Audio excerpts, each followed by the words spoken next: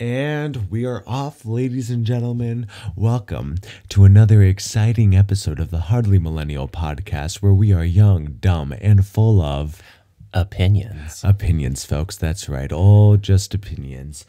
I am your sexy host, Adam Hansen, and across from me is the famous Matthew Lynn. Hello. And we are here today to offer you a very entertaining podcast. Only the sexiest. Of the sexiest nature. Only of the sexiest. Well, that was a fun introduction. Before we get going, I just want to remind everybody that you can find all the podcasts on SoundCloud. Well, not all of them. I just found out yesterday they can only put up a few unless you pay for it. And I'm just not willing to make that kind of commitment yet. But you will always have the most recent podcast up there. That was great. I just want to make Straight sure. in the beginning, huh? I just want to make sure everybody knows. Yeah, get it out of the way. Get it out of the way. All right. But you can always find the most recent podcast up there. So this podcast will be up there momentarily. You'll also be able to find the last two podcasts before that. Also want to remind everybody we have a GoFundMe. So www.gofundme.com/Hardly Millennial. Throw some money in the jar for us if you're able to, and follow us on all those social media networks. What you're already doing, we know. We know. It's just, it's part of the script, guys. Yeah. But anyways, welcome, guys. We're happy to be here again for another episode, and we have some interesting topics. First one is, did you see the Frozen 2 trailer today? Oh, that's what you and Justin were watching that this morning, weren't you? Yeah, they just released this. So it's funny. Trailers are starting to do this thing now where I actually, on Facebook, there was a quote-unquote, I don't want to call it a trailer, but I guess that's what it was. A sneak peek? It was a trailer for the trailer. Oh. It was like this small little 10, 12-second teaser that showed clips from the actual trailer. And then at the end of this teaser, they're like, go check out the trailer. It's like marketing inception. Yeah, it's marketing within marketing. It was just weird. I was like, okay. So was it intriguing? Did it get you to watch it? Well, I mean, I wouldn't say that the teaser for the teaser trailer for the trailer got me to watch it. I just happened to like the first Frozen movie, so I would have watched the trailer either way. So, I was just shocked to know that, we do trailers for trailers now. You might as well get another round out of it, right? I guess, yeah. I have a small confession to make. What? People aren't going to like this one. I am very late to the Frozen train. I have not seen it. You haven't seen Frozen? I have not seen it. The most I've seen of it is actually Adam has been stuck in the world of Kingdom Hearts. It's true. The third rendition of that world, apparently. Mm-hmm. And he plays it literally all night long, from probably about 11 p.m. till about 4 a.m. Yeah, I play it quite a lot. And the most Frozen I've ever seen is actually from one of the cutscenes in that. There's a Frozen world, and it's the actual movie, but they put the Kingdom Hearts characters in it. There's this famous, you guys probably all know this. I know Matt even knows this who hasn't seen it, but there's a famous song from Frozen, which is Let It Go. Let it go. Yeah. Let it go. It was so funny because usually in these Kingdom Hearts games, when they go and visit these worlds, they're visiting the worlds, they're doing the stories from the old Disney movies or whatever original Disney movie it's from, but they never put the songs in there. And when they started to do the beginning to the Let It Go song, because it starts with this piano opening, right? You were like, is it going to happen? Well, are we going to get the real song? What I thought, I didn't even think for a second it was going to happen. I thought it was just they're just using that kind of background music for this particular scene. Because if it were the movie, this is when that scene would be taking place. But nope, they did the entire song. Did they really? Yeah, all they did was just put Sora, Donald, and Goofy in the background, they were there the whole time while it was happening. The song got really popular, wasn't it? On the actual radio and stuff. Yeah. Oh yeah. To be fair, it's a Disney song. It's a great song. I do really enjoy it. I do. I do like Disney movies. I wouldn't call myself a fanatic like you have some the single. people are. You bought the single. I might have bought the single, Matt. Oh my God, do people do that anymore? Is that a thing to buy a single? Oh yeah. Yeah? Yeah, of course. Off iTunes or to go and buy a disc? Well, that's how a lot of one song on it. Well, that's how a lot of artists release their music now. I feel like, especially a lot of pop and like rap artists, what they'll end up doing is they'll have their own album, and then always between albums, they're like, oh, I did this single with Ariana Grande and Beyonce called this, you know, and then they release that, and you can go and just download that single, and then like all the singers involved in it will have it on their next album. But you gotta share the love. You gotta share the love. It's literally the equivalent to like teasing, like, oh, I have an album coming out. Here's a song that's on it, and they release singles. I mean, why put together a 9 to 12 song album when you can just do one and make millions off of it? I guess they do that too, right? It's just a perk. But the first Frozen movie was good. Honestly, I'm not even looking forward necessarily to the second movie per se. I am looking forward to the music that's going to be in the movie. You think it's going to be great? Yeah. Well, Disney just never really, they never disappoint when it comes to music. Who did the Let It Go? You know, I'm not sure who the writer or any of the music. I don't think it was anybody notable in the sense of like, I don't think they grabbed like a famous pop artist right now or anything to come and write the music. They should have had like Pink do it. But that would have been interesting. Pink would have done well. I've always thought it would be because what they usually end up doing. So like Lion King, for example, right? So Lion King was Ellen John and Tim Rice wrote all the music for that. Of course. Even when they did their most recent, and when I say recent, I mean within the last like 10, 12 years, when they did that Princess of the Frog movie. It was their last I remember actual that one. Cartoon movie. I remember. That was a fun, when they were like Louisiana. Yeah. Yeah. But I think Randy Newman wrote all the music for that one. Okay. So I don't know when the last time... Oh, I guess the last time was Moana. They had Lin-Manuel Miranda write all the music for that, and he's the one who's done that famous Broadway show Hamilton right now. Sure. Oh, Matthew, I'm not the most... we have to get you culturally up to speed. I'm not super culturally advanced, guys. But there's this... But for those out there who don't know, there's this giant play out there right now that's been popular for the past 5 years called Hamilton, and Lin-Manuel Miranda wrote all the music for it, and he wrote the music for Moana. But I don't think there was anybody... He sounds like a great guy. Yeah, he is a great guy, I guess. I hope so. I hope you're a great guy, Lin-Manuel Miranda. It would suck if you're an asshole. But, shout out. But the... But no, I don't think Frozen music was written by like any like famous artists or anything like that. Who did the Pocahontas music? Specifically, Colors of the Wind? Colors of the Wind? I don't know. It might have been... I can't remember the names, but there are these two songwriters, song and music writers, who have done a lot of music for movies and especially Disney movies in the past. I know they wrote the music for Little Mermaid, as well as I think they did Beauty and the Beast also. If they've even done other movies not associated with Disney, like Little Shop of Horrors, they wrote all the music for. But they're very famous song and music writers for movies. They're very good about people coming to them and saying like, hey, we want this kind of music or we want this kind of feel for a movie, and then they can write hit songs for the entire movie in that genre. There's like, we got hits. What genre do you want? They're super good. I think they did the music for Tangled also, which was a great movie. Do you think, like, in the beginning, Disney wasn't huge, right? Like the company. Right. It was a small company in the beginning. So do you think, like, the stakes were ever so high at one point that, like, Walter Disney, like threw the animator out of the chair and was like, no, I'm taking over. I'm doing this myself. The stakes are too high, guys. No, because I think he always did it himself. Oh, he was doing that anyway? Yeah, like Mickey Mouse and everything. That was him drawing it. Oh, really? Yeah, he came up with. I thought he was just the guy who started the company. Oh no! Like, I'm gonna find geniuses. No, he basically invented, what's the modern day cartoon now. Nobody had really seen a cartoon before. And then he did the Mickey Mouse Tugboats which was like the first Mickey Mouse cartoon. I thought it was like a Bill Gates, Steve Jobs kind of thing. No. Like one guy was doing all the work, but then Walt was like the guy who got the credit. No, they started doing only animation, and then they went out and did movies, and that's when they started doing like Snow White and what was some of the other ones? Sleeping Beauty. And then from there, they've branched off and done other things. And then when Walt died and I can't remember who was the first CEO to take over, but when the new CEO took over, they started creating was it all not these Walter other Jr.? movies.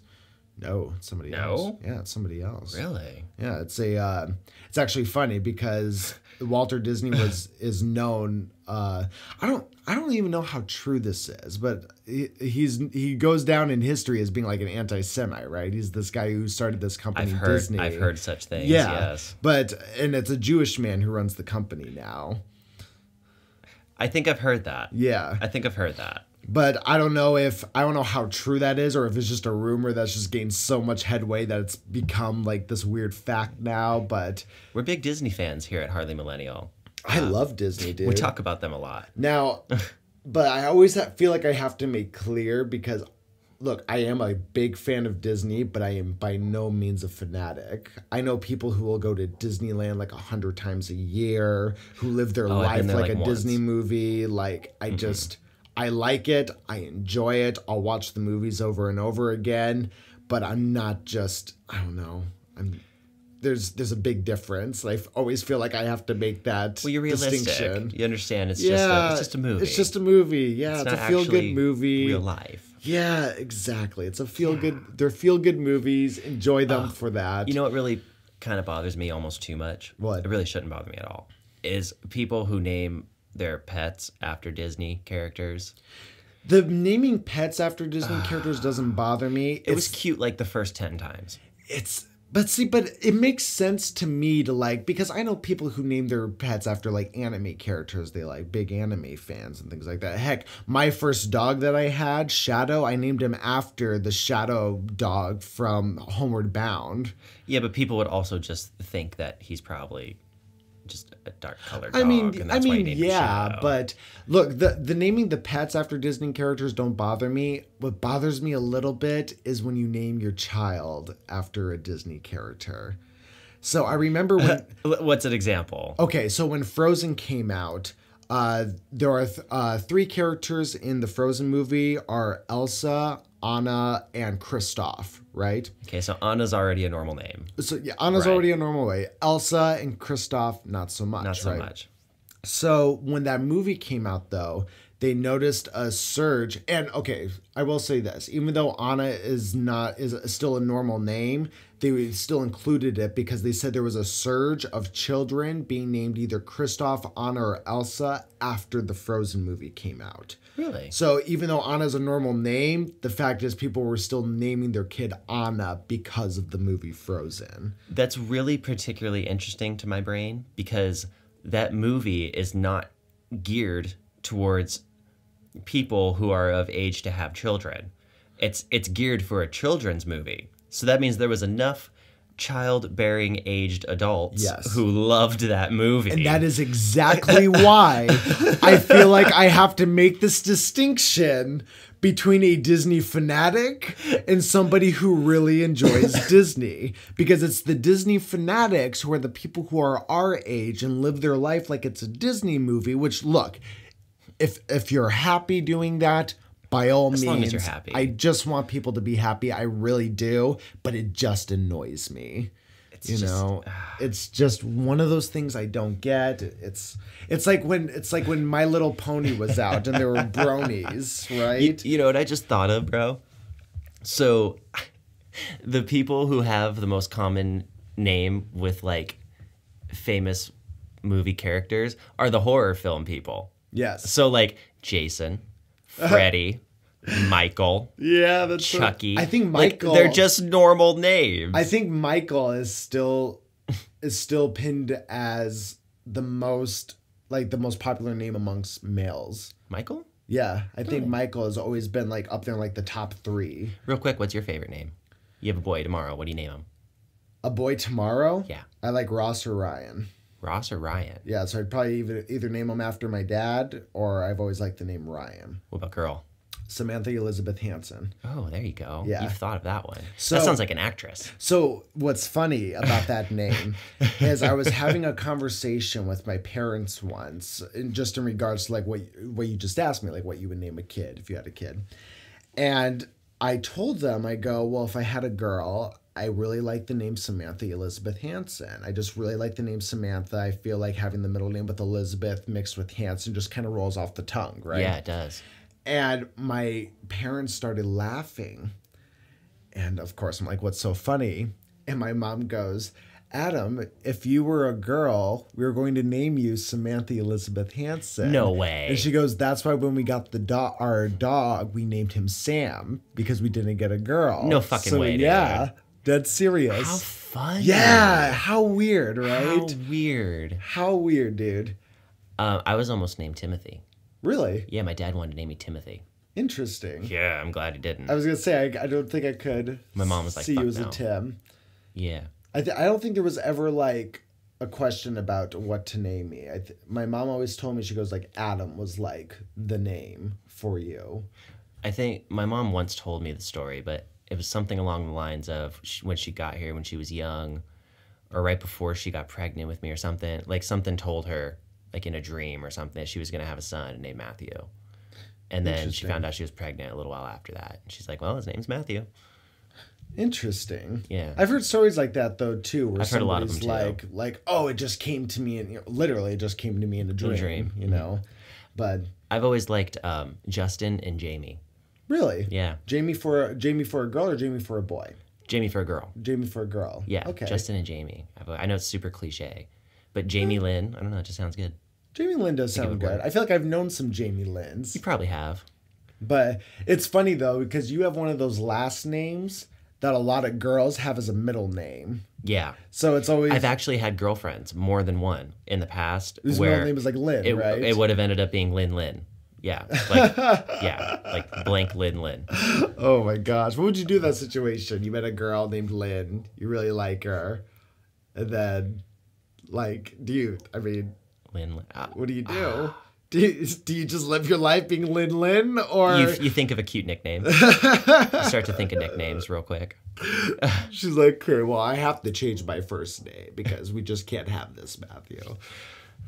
Or if she's like, we're gonna hyphen our last names, and I didn't mean to get onto the name tangent here today. This was supposed to end up being who's your favorite king of horror is what I originally wanted to ask. King of horror as in filmmaker, or king of horror as character. in like the monsters? Yeah, because we were talking about how, most of the horror characters have really common names. Right. So I think the kings are like Jason, Freddy Krueger, Michael Myers. I think they throw Chucky in there sometimes. Chucky in there. I would say you can add some modern ones in there too, like Jigsaw from the Saw movies. I don't think he's considered a king. I have a hard time calling him a king. Well, I mean, I guess if the way you define king is like old school, like are you talking about like the older like horror movies? Yeah, I think Like they've from the literally 80s been and 70s? dubbed the king Okay. of horror. Out of those, Michael Myers. Really? Yeah. He's your favorite? Yeah, he's my favorite. Why? I was never really into growing up like the slasher kind of horror movie flicks, which is kind of what Jason falls under and what Freddy falls under, even what Chucky falls under. What really got me, what I really enjoyed about the original Halloween movie was it was just a guy standing there. I've always said that, bro. Michael Myers is the most realistic one. Yeah. He's just a serial killer. Yeah. Like, he exists in every city, in every world, or in all over the world. Well, to be fair, he's become much more than just a serial killer because they can't kill him. They've tried blowing him up. He's like an invulnerable serial killer. Right. But at the end of the day, he's just a big, strong guy. Yeah, Like, that's it. exactly. And I used to always, I remember because my dad really likes the original Halloween movies also. Yeah. And we used to, when we were younger, or when I was younger, and he showed me the first one, I just remembered it, like I was old enough to like not lose sleep over it, but still young enough to get scared from the movie. Oh, dude, they scare me to this day. Oh, man. I get creeped out. I was so creeped out when I first saw it. And the reason why I was so creeped out, because when I would try to watch movies like the slasher movies like Friday the 13th or Freddy, even at that same age, it was like I'd be covering my eyes at certain points, but not because I was scared, just because I wasn't into all the blood and guts and stuff at that point in my life. Yeah. Whereas with Mike Myers, I was literally like scared because this is a scary movie. This man just walks toward you. You're running and this man's just walking. My only issue with Michael Myers and Jason, okay, is that the story just isn't that well developed. There is a story because there's such a big fan base, right? So they did give, but like Freddy Krueger, who is my personal favorite. I love Freddy Krueger. He has, in my opinion, the most developed story around him. He has like strengths, weaknesses. He has a realm that he lives in. He's a dream demon, right? And like, you can actually, what I've always loved about Freddy is that you can beat him. Like, there's literally a strategy that works every time. You just have to not be afraid of him, and he loses his power. And like, to me, that's cool. You can put that in different settings. You can. It kind of makes him a super villain. Yeah. Whereas Jason is just a zombie. Yeah. Who like drowned, so he's afraid of water, right? Whoop-de-doo. And then Michael Myers is super creepy, but aside from like the fact that he was abused as a kid and had the weird thing with his sister, like other than that, there isn't a lot of background story that goes along with him. Well, I mean, there's even less than that because that's from the Rob Zombie remake. That's not even from the original. That's true, isn't it? If anything, the original movie, I felt like, don't get me wrong. So my dad actually, I think I was 14 when the Rob Zombie Halloween remake came out, and because my dad and I liked the movie so much, my dad took me to go see it. It was good. And yeah, I talk about gore though. Yeah, well, as somebody who's a fan of that franchise, I did really appreciate Rob Zombie giving us like backstory into Mike Myers. I thought that was really cool. It was cool. But what I loved about the original was what makes things scary is little to no context. But you offer enough character development to let people make their own inferences about a character. That's why the Joker villain is such a popular character for people to play, for people to get into. Because you don't know anything about. So you can the character can be whoever you want it to be. And whenever he talks about his childhood, it's a different story every time. Right. So when I used to be younger and watch these Mike Myers Halloween films, I'd create these stories in my head where like he's like, this is like what the devil looks like when he comes into the human world, or this is this, or this is this, because there was just little to no context. Because the very opening of the film is literally just from the kid's point of view of him putting this clown mask on, taking a knife from the kitchen and stabbing his sister to death. And then he walks outside and his parents come home and say, Michael, what are you doing? They take the mask off and he's just holding a knife there with this blank stare on his face. Little to no context. In the beginning, his mask is a clown mask, right? Yeah, so he dresses as a clown in the very beginning. And then he switches it to the white mask. And what I loved about the sequels that came with it, and I think that's why Mike Myers is more my favorite than like Jason or Freddy, is because I think things like Friday the 13th and the Nightmare on Elm Street movies, I think they had really good first movies, that base movie of like things getting started and everything. Like, because in the first, if you remember the first Friday the 13th movie, Jason wasn't even the killer, you know. I guess I don't remember that. It was his mother. His mother was getting revenge. Jason didn't become the killer until the sequel. Oh. And then he was my least favorite of all of them. I didn't really. Yeah, I'm not really into Jason either, but I don't like that all the sequels that you get from them are always kind of the same thing with, like, especially with Friday the 13th and Nightmare on Elm Street. Whereas I believe with the Halloween movies, they're always different. There's always these very different kind of intricate stories, and it kind of becomes about how, at least the original sequels, it kind of becomes about how this evil keeps transferring over to like different family members. So you had the first one that was about him going after his sister. The second one was still about him going after his sister. Right. And then the third one was that's something else. That's a separate story. And then the fourth one came back called The Return of Mike Myers, where he was going after his niece. Oh, yeah. And then in the fifth one, he's still going after his niece, but it ends with like the evil transferring over to his niece. So when they get rid of Mike Myers, she puts on a clown costume and goes and kills, like, I think it's her brother or something like that in the end. Oh, and so it starts and again. It literally ends with her standing at the edge of the stairs holding this knife in a clown costume, and it starts again. See, that, just let it die. Just let it die. They'll never let it die. There's Why? I think there's like 20 movies in the Halloween franchise now. There's nothing wrong with, in my opinion, with going out a winner. No. Go out when you're at the top of your game. Nelly did it. Remember Nelly, the rapper? Oh, Nelly, I do remember. With the Band-Aid on his cheek. Dude, he went out when he was on top. You haven't heard from him in a long time, have you? That's true. There's nothing wrong with that. We still love him. He's in our hearts forever. Michael Myers, we love him and love him and love him, and then he's just gonna. Well, Then we're obligated to love him because it's been so many decades. yeah, but look, so exactly what you're describing used to bother me big time also. I used to fucking hate that shit. Yeah. The reason why I don't have as much of a problem with it anymore is because I've realized what movies have become. And movies have just become the new comic books.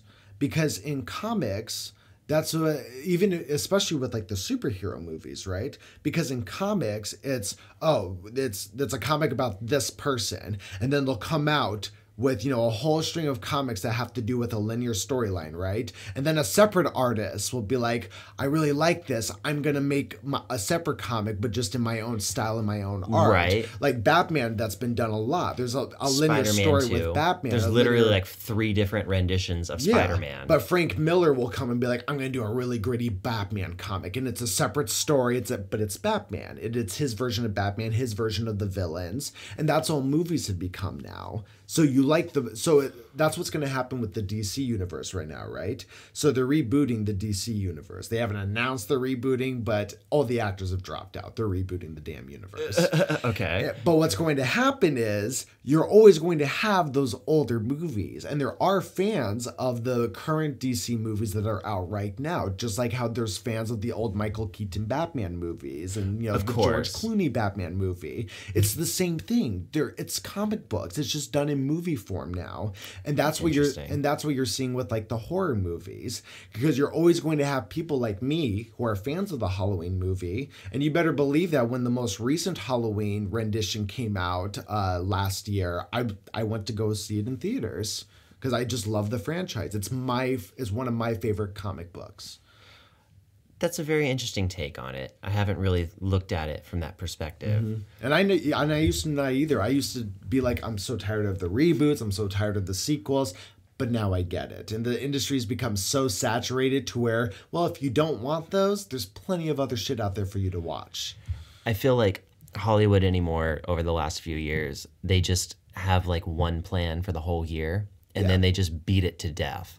Like the last 2 Disney years, is really notorious for doing that. Yeah, they did the superheroes, right? So they did every comic book character, all the superheroes. Yeah. We're running out of those. So now, what's the next thing? These live action things, which are awesome. They're badass. But you can just tell for the next 18 months, all we're going to get is every Disney movie from our childhood put into live action. Oh, yeah. They're just going to shove it down our throats. Yep, that's exactly what they're Which, gonna do. my mouth is wide open. I can't wait for it. But it's just, where's the creativity anymore? Where's the, like, spontaneous? The problem is, I don't think originality and spontaneity has disappeared. But the problem is it's the ones with the loudest voices are these established companies now that just keep putting out shit, or they keep putting out sequels, or they keep putting out reboots, or yeah. I mean, even if the movie is a good movie, it's so obvious. Like you can see it a mile away where it's coming. Yeah. Well, I mean, and you see it with like. It's movies, I should say the mainstream movies now aren't even so much about content anymore as they are about what kind of statement are you trying to make in the movie.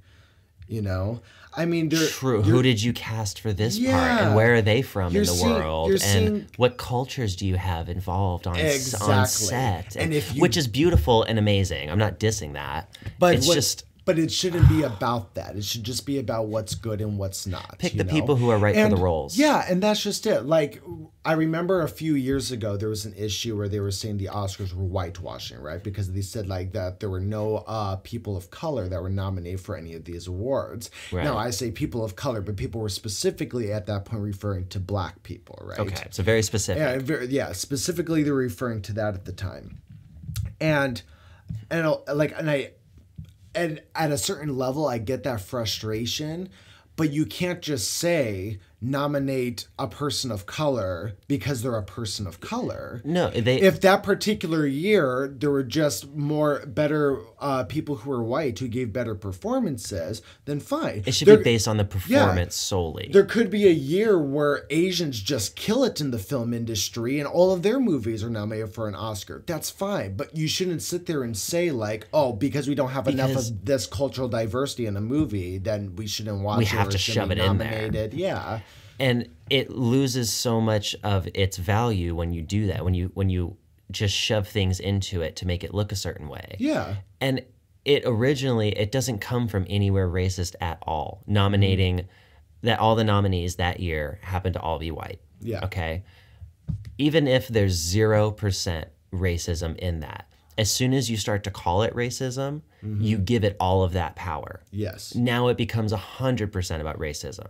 I watched a little thing with, I believe it was Morgan Freeman, who was talking about, in an interview, racism. And the person giving the interview asked Morgan Freeman, said, what's the best way to end racism in America? And Morgan said, even better than America, we could end racism all over the world. And the announcer says, how do you do that? And Morgan said, just stop talking about it. Yeah. If you take the power away from it, it's no longer a thing. And if you want to be recognized as the best, these are my words now. That was the end of what he said. But if you want to be recognized as the best, be the best. Yeah. And then it doesn't matter what color you are or what language you speak. Or exactly. Usain Bolt, he's the fastest dude on 2 legs.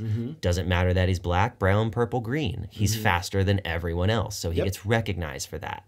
If you're an amazing director, Steven Spielberg, he's won countless awards. He's incredible. Pretty sure he's white. Yeah. Right? It doesn't matter if he's black, brown, purple, Mars, or Earth. He's incredible at making movies, so he's recognized for that. Exactly. It should have nothing to do with your race or your culture. No, doesn't matter. Not at all. And because we make movies and media content so much about that anymore, there's so many good movies that go by the wayside. I mean, I showed you that movie Mother by Darren Aronofsky. Oh, fantastic movie, guys. Yeah, great fucking If you movie. haven't seen Mother and you have an hour and a half, give it to that. Just watch it. And not only is it a great movie, but I mean, don't get me wrong, this is my opinion, but I think Jennifer Lawrence should have been fucking nominated for some award with that. She was fantastic I thought that was in that movie. Fucking amazing performance. Fantastic. Amazing performance. I would have liked to see Darren Aronofsky be nominated for something for that movie. She played confusion so well. Like, I've never seen someone portray confusion just as amazingly as she did it in that movie. Yeah, there's we could baffled. rant on about that movie. Oh, dude, it was great. But like my point being, so like I looked at the Oscar nominees for this year, and don't get me wrong, there are a lot of movies on the Leo nomination. On there? No. Yeah, he didn't do anything this year, I was gonna say I don't think he really did anything last year. He got his one. He's done. Yeah. But I saw what the nominees were, and don't get me wrong, I haven't seen all the movies that are nominated for Best Picture this year. There is one movie though that's nominated that I just totally disagree with. This is again, guys, we're young, dumb, and full of opinions. But Black Panther. I knew it. I knew you were gonna say that. Yeah. I knew you were gonna say Black Panther. I liked the movie Black Panther. I never saw it. But to me, it was a good movie. I heard a lot of people thought it was the bee's knees. I'm somebody who doesn't really like the Marvel universe. Like, there's very few movies within the Marvel universe that I actually do enjoy. And I did enjoy Black Panther, but there was nothing that screamed necessarily unique about it. It was just another superhero movie in the Marvel universe. But apparently, Adam, this has happened to us a few times now over the last few months. We must just have really bad taste in movies. I guess. Because the Blindfold movie, what was one with Sandra Bullock where they're all blindfolded? What was it, Bird Box? Guys, Bird Box. We understand that you guys loved it. We do. And we respect that. And to each their own. Me and Adam moderately enjoyed it. Now That was it. And let me put context in here, because it wasn't that it wasn't a situation where the hype was too high for us and then we went in with high expectations and got low expectations, because we didn't even know it was a thing. We were literally sitting on the couch looking for something to watch on Netflix. We saw Sandra Bullock was in this movie. We love Sandy B. Yeah, the thumbnail was her having the blindfold on. It was called Bird Box. We were like, let's do it. We read the description. We're like, okay, let's see how this movie is. And it wasn't until after we got done watching it that we found out that this movie was like a thing. It was huge. And huge. We couldn't figure out why. Look, neither of us hated the movie. We both enjoyed the 2 hours, but we would never do it again. No. And people were like, this is the greatest thing since fucking Titanic. Yeah. Oh, the performance. And yeah, I literally heard people saying things like that. I'm like, it was just another subpar horror movie. Fun to watch, but forgettable a year down the line. You know what it was to me? It was a few months before that movie came out. There was another one called A Quiet Place. Oh, yeah, I never saw that one. Okay, so I went to go see that one. And it was all about... I kind of thought it was a little bit clever. So no one could talk. If anyone talked, the monsters would come out of the forest and they would fucking eat your face if you talked. And I thought... So it made for a super boring movie because there was like 3 lines in the whole movie. But I did think that the concept was very interesting. And I thought it was very adventurous and kind of ballsy for the director to do it that way. You know, so I was like, all right. But then this Bird Box one, I'm like, they literally just remade the movie and took a different sense away. Yeah. They're like, let's make him blind this time. Plus, there were just things in the movie, too. By the way, this is major spoiler alert, but I really don't care about spoiling this particular movie. It's not the best, guys. There were just things in the movie, too, that just didn't make sense to me. So at some point, Sandra Bullock has 2 children she has to take care of, right? And she's taking care of them with this other man that they got stuck together, ended up, being infatuated with each other. Who's a really good actor, I thought, by the way. Very good actor. He did a great job. And she ended up naming these 2 babies as they got older, boy and girl, because she had some hold up with raising kids. Oh, she didn't want any emotional attachment to them. And I'm just like, first of all, okay, fine. She has her fucking holdups with giving children names. Fine. But if I were the man that was with her, because the man in that situation, there were even scenes where he's like, you gotta stop calling them boy and girl. Well, I think he gave them names, like secretly. Didn't he secretly give them names? I don't think so. No. Oh, maybe that was just a joke I made. Yeah. Like I would have gave them names secretly. Yeah, I think that might have been a joke you made. Okay. But he kept saying like you gotta stop doing that. And I'm like, bitch, if I were the man in that situation, like, I'd be like, we are not calling these 2 kids boy and girl. I don't know. They call the woman the boss for a reason, bro. Oh my gosh. She's the boss. But what I did think was super funny about that is that towards the end of the movie, more spoilers, they come across this like encampment. And it's all blind people, right? Like blind people take over the world because they don't get eaten. And by the way, I don't think we mentioned this, but the context of the movie is there are these like demons that if you look at them, then you just kill yourself. So when you go out into public, you have to wear this like blindfold so you can't see them. Thank you, Adam. Thank you. I'm sure our viewers were very confused. I was gonna say I don't think we mentioned that at all. So that's a thing. That's what's going on. So the blind people take over the world, and they get to this like huge encampment, and they're right in the front doors. And Sandra Bullock is like, "Stop! Everyone, stop!" So the dude stops and the 2 kids look up at her and she's like, she names them. Like right when they get to the front door, she's like, okay, you're Sally and you're Jim. And I've always called you that. I never called you boy and girl. Don't you tell anyone. It wasn't even that. What was it? I remember this scene specifically because I just thought it was so stupid but funny. It was comical. So they walked into this encampment, right? And she ended up meeting her like old therapist or some shit like that, remember? Right. And the therapist was like, what are your names? And they're like, boy, girl. And she's like, no. Your names are this and this. She's like covering their ears and closing their mouth. Like, I never called them that. I love these kids. I was like, oh, bitch, now that there's people around. 20 minutes ago when you could have died, they were boy and girl. Yeah, you're still calling a boy. Oh, my gosh. I thought that was great. It was so dumb. But yeah, that movie got so much hype. And it's it Sandy just B, wasn't dude. She's amazing. But I mean, going back to the original point though, like that's just it. There are so many of these good independent, and there's a lot of A-list actors that do these independent-esque original movies too. Sure. And they still just go by the wayside because we just want to vomit propaganda movies to boast whatever narrative. Oh yeah, Hollywood's Ant-Man will trying make $10 billion, but an actual good film like. So did you? Ant-Man was really good. I like that. So they're making a Marvel. One of the newest Marvel movies they're coming out with now is starring Brie Larson, who's an up-and-coming A-list female actress. Okay. And I guess female actress is redundant. Opposed to the male actresses. The male actor, yes, Okay. of course. Good to know. I was gonna say it's like that's a little redundant, but we'll go with it. We're millennials. We're millennials. But anyways, I just read this article yesterday. So she's starring in this Marvel movie called Captain Marvel, right? So there's this Captain Marvel. Yeah, that's the name of the superhero, Captain Marvel. And it's this female badass character. She's basically like a space police, right? She's like a space police officer.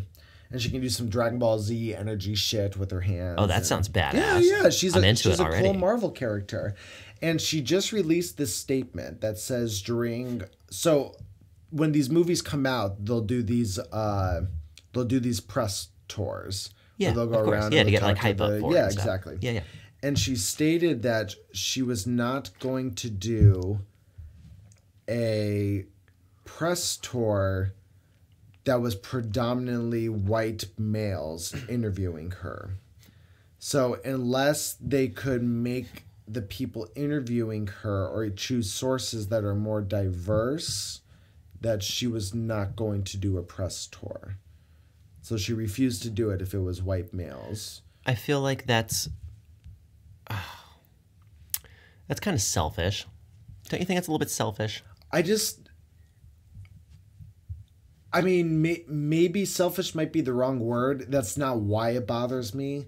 What bothers me is I just think that entertainers should keep entertainment separate from politics. Amen. And that goes for like sports players too. Like you have a great gig. Keep your mouth shut, throw the ball. Don't get into politics. Well, and not even that. Like, it's not that, because I feel like saying it like that, and I know you may not mean this, but I think saying it like... I kind of mean it. Well, I mean, they got a really good gig, bro. Well, no, I'm not denying about the good gig, but what I'm saying is, I'm not saying that these celebrities and these sports stars are stupid by any means or don't know what's happening in politics. Not at all. Yeah, no, for sure. But when you're in the entertainment industry... I look at it as, and I'm saying this as I'm talking about politics stuff, but but I do think it is your duty in the entertainment industry to give people an outlet to forget about that kind of stuff for a while. So when you entertain people. Yeah, so when you put these annotations on what you do as like, this political activist thing, I understand that it's because you have a voice and you're an influencer. Okay. I just think But where does your voice come from? Who gave you your voice? Did highly intellectual, accredited people give you a voice?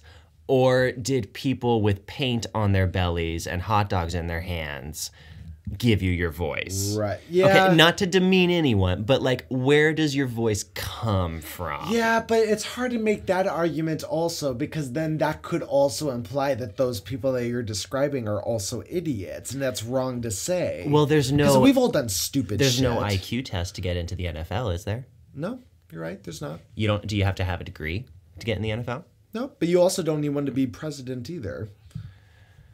Ooh, touche. So, I mean, that's why it's such a gray area. Okay, I guess I can see where you're coming from. Yeah, in my personal opinion, entertainers should say entertainers. And if you have an amazing singing voice, do more of that. Yeah. If you have a great arm and you can throw faster anyway, just stick to that. I guess what bothers me too is, and I think what bothers a lot of people who have the same kind of views about this that I do, is not so much about like if you're an entertainer, stay an entertainer, but it's when these celebrities who make multi-millions of dollars every day, and although they may have strong opinions about what's happening socially, the fact is you can't really relate to the blue collar person. You know, you can't relate to them, and because here's the thing: if like let's look at the 2016 elections, right? And you have these celebrities who are making multi-millions of dollars, right? Every year. So it would affect them zero. If Hillary Clinton won or if Donald Trump won, they are affected zero. Whereas blue collar people like you or I might be a little more affected by who gets into office and the policies that they instate. I mean, of course I agree because I'm on the same side of the grass as you. Right. But I'm sure no matter where you stand, you have views on everything. Everything affects of course, everything. and you're allowed to have views. I think just when you're given a stance where you are a celebrity and you are an influencer, it shouldn't be like you and I can afford a little more to just be a little more blunt and open about the way that we feel. Whereas I feel like as an influencer, you chose that path. That is what you are doing currently. You owe it to yourself and to other people to go about things in a much more delicate manner than just calling names and screaming propaganda. I agree. And I also think that people who have a voice get a lot more respect when they don't make money off of their voice. Right. Like someone like Gandhi, for an extreme Yes. example, like totally self-deprecating, meaning he would hurt himself for others, Right. All about love, didn't want anything in the world. They tried to make him a millionaire. He said no. Exactly. Like, okay, so he got a lot of respect for that, right? He was a martyr. He died for his beliefs. Mm-hmm. Whereas,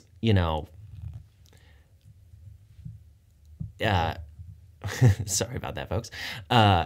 Someone who is making commercials, and maybe they're making commercials for a greener society, right? But by this Miracle Grow because it's all natural. Like you're making money off of that. Right. So it's a great message, but it's hard to give you the same respect as someone who's doing it literally because they believe in it.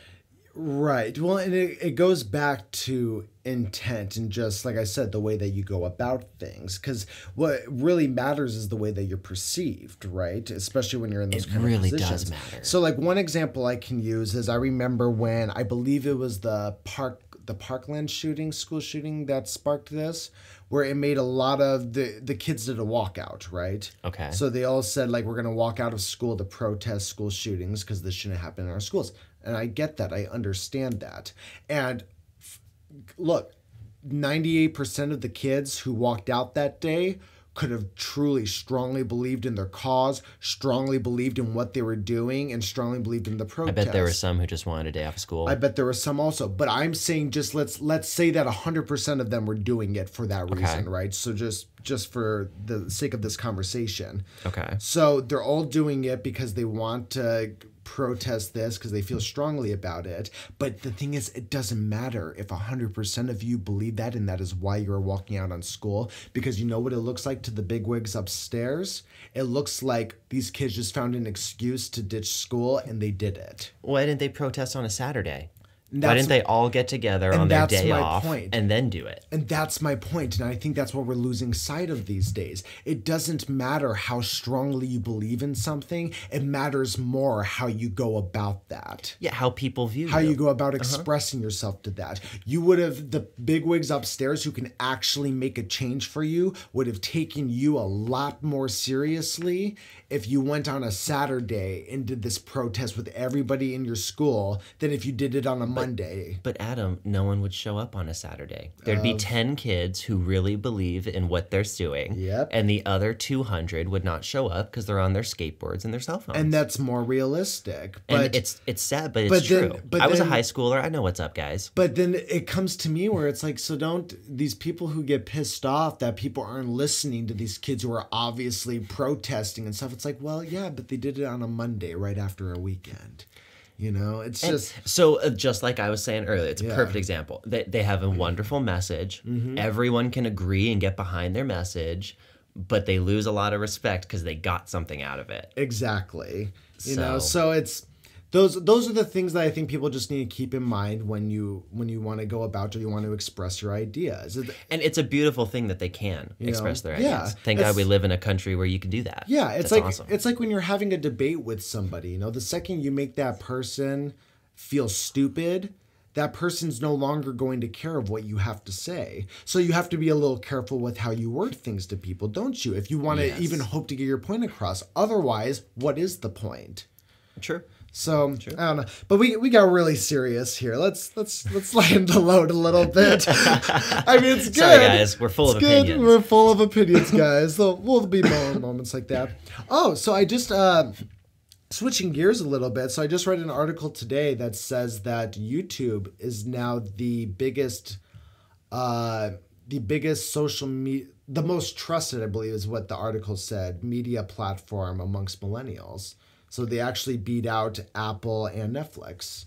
So YouTube is like the most trusted content creating company, like media company. I think so. Of them out there. Yeah, I kind of just skimmed through the article, but yeah, the words they used was the most trusted. More than Apple. More than Apple. So I think Apple and Netflix are in second and third somewhere. Wow. But yeah. So very influential on us. And that's recent because they were. I also read that YouTube was in 10th place in 2017.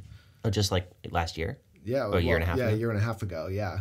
So interesting. They were at number 10. So just in a year and a half, they have jumped up to number 1 amongst specifically millennials. That's specifically the word that they use was millennials. You know, it's interesting you bring that up because I've been since we've gotten into this YouTube thing, guys. I'm a numbers person. I love numbers and graphs and charts and like statistics and shit. And I've been looking up a lot of statistics about YouTube. And before I got into this, the whole podcasting, YouTube entertainment, I thought it was like at a point where it's pretty saturated. A lot of people do, I think. I think it's a pretty common misconception, actually. They think that this is like the end of the line for YouTube. It's the NFL already. If you're not in, you're doomed. You're never going to get there. So I really believe, guys, that this new media thing is in its infancy. It's just starting out, man. And it's amazing. When you look at the numbers, they're not the most fantastic numbers. But what is fantastic is when you look at the past 3 years. Right. So like 2016 to 2017, the percentage increase is insane. Yeah. And then like every year since 2017, 2018, like you said, now they're the most, they went from 10th to 1st. Yep. Like, so these jumps that new media is making, specifically YouTube, it's incredible. And I think it has a long way to go still. Oh, yeah. I think it's just starting. This company as in YouTube is still in its, just as you said, infancy stage. Let me ask you this, not to cut you off. Yeah. But here's an insight to how new this is. So you might already know the answer, but how many views do you think it takes before YouTube essentially cares about your video? Before they actually take team members and tell them to go and verify the video? Like at what number of views does it become important? I would assume something marketable, so I would assume something really high. So like, I don't know, 1,000 maybe? 1,000? I thought like maybe 10,000, Yeah, you know? Because there's so many videos with millions of views. Right. Let me tell you guys, the answer to that question is 300. That low? 300. When you hit 301 views, more often than not, your video gets frozen. People can still watch it, but your view count on your video will get frozen by YouTube. And they'll actually, what that freezing is they're taking it out of the algorithm and they're putting it into the hands of real life humans who will go and verify these views. Right. Interesting. So that sounds really boring and like it doesn't mean anything. But that's a very low number. Well, think of it this way. That means that 300 views is enough to put you into the top percentile where humans actually start to take over. So out of all the millions of videos on YouTube, right, YouTube only employs, let's go way overboard with it. They employ 100,000 people, which they don't. It's probably like 10,000. But let's go way overboard, 100,000 people. So each of those people would have to look at like 1,000 videos a day to get all of them looked at. It's impossible. They can only look at maybe 10 or 12 videos a day. Right.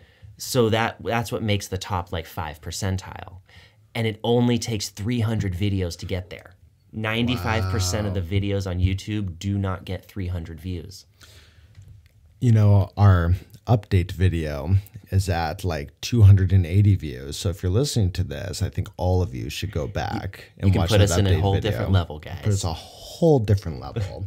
It's seriously, it's amazing to me. When I saw that number, I was like, oh my God, this is so young still. Yeah. This is exactly why this was.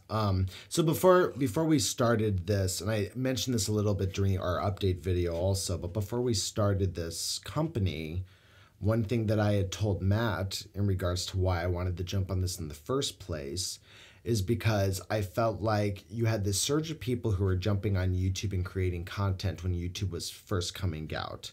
So you had a bunch of people who had no fucking clue what they were doing, making content. Yeah. And now just having fun, really. Yeah. And now that we're, how old's YouTube? 10, 12 years old? Just not that old. Yeah. I think you're right, about 10 to 15. Yeah. So now that we're 10 years into it, there are some people that have a better idea of how it works. And a lot of those ideas were created just from bullshitting, and then it just happened to go someplace.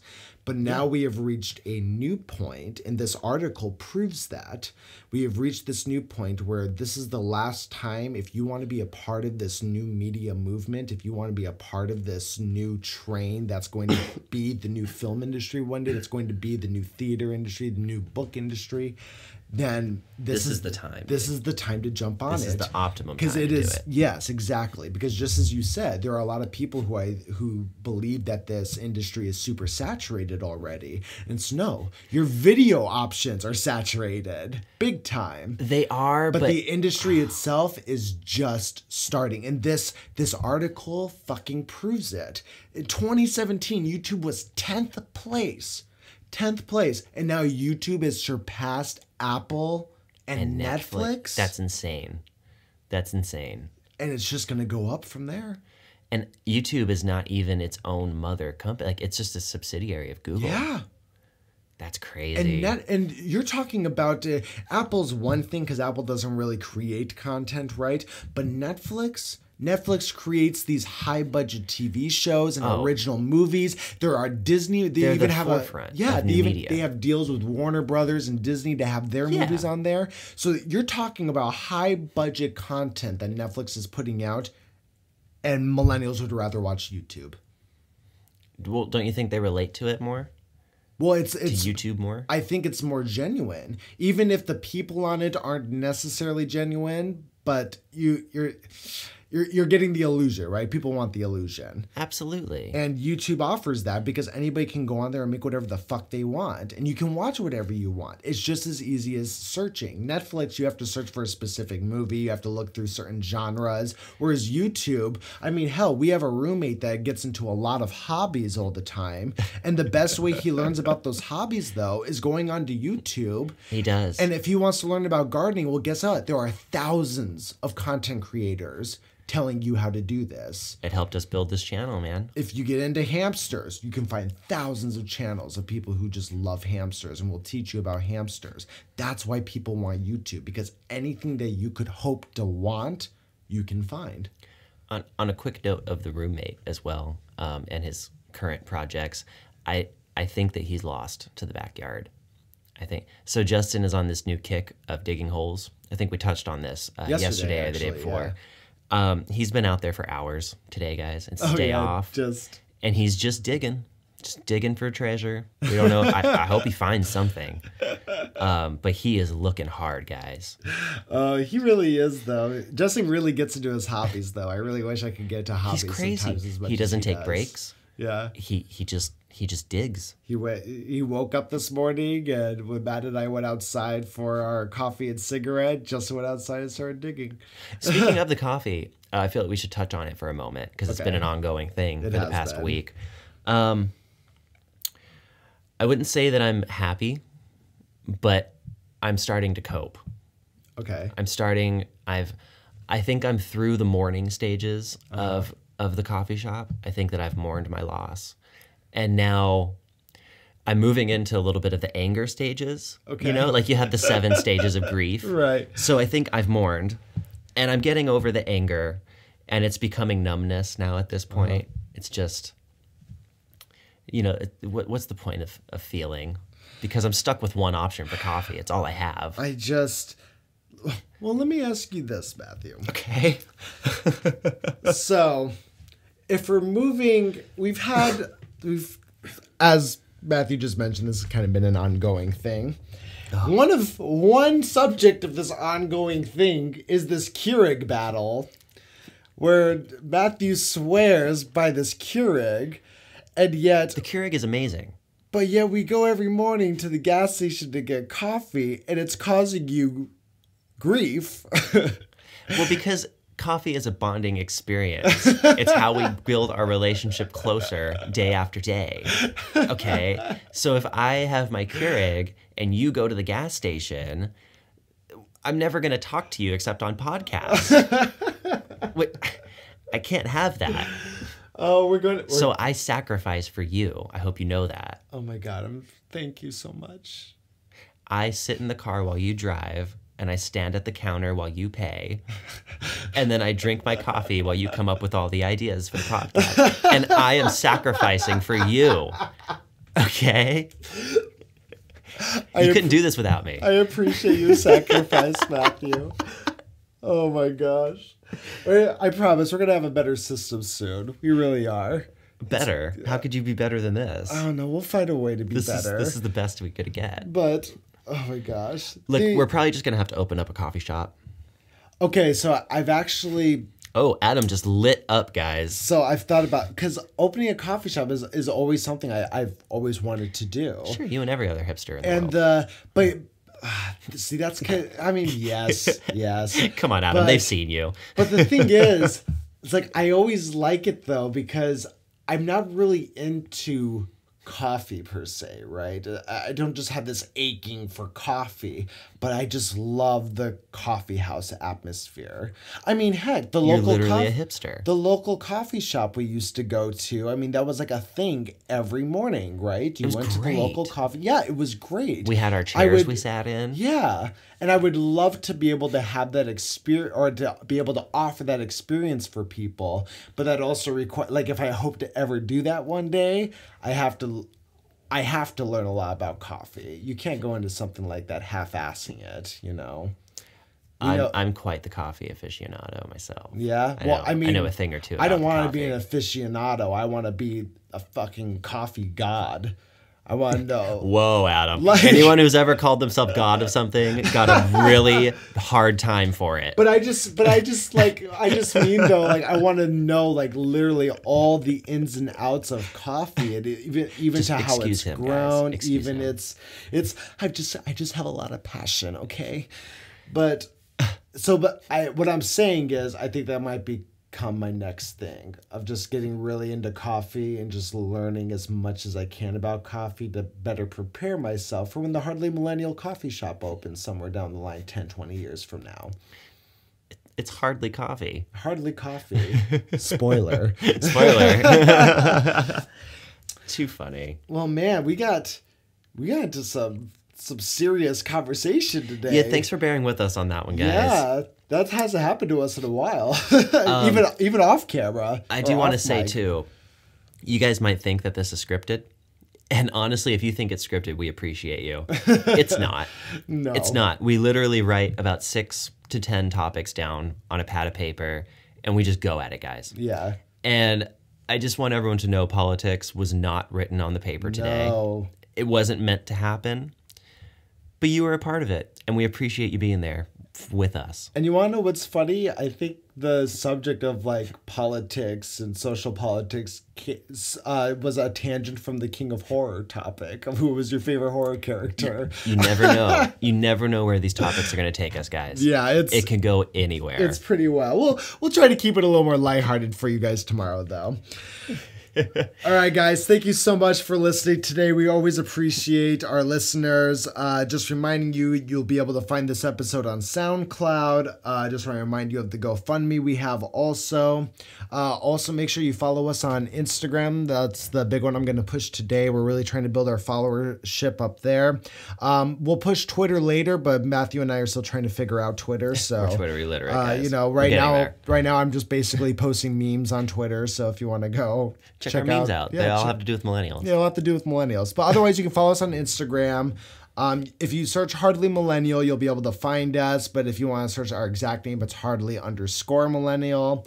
And go ahead and follow us. We try to post something every day. We're getting a little better every day about making our posts a little more interesting and a little more not just advertising.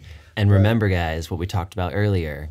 It only takes 300 views to put us into a whole different category. So go back and watch the update video. The best thing you can do is share it with your friends, guys. Yeah. That's the most help. And you know what? If you enjoyed this podcast too, what is this, episode 5 for us? I think we're up to 5. Oh my gosh. We have 4 other episodes for you guys to listen to. So if you really enjoyed this, please go back and listen to the other ones. That's why they're up there for you guys.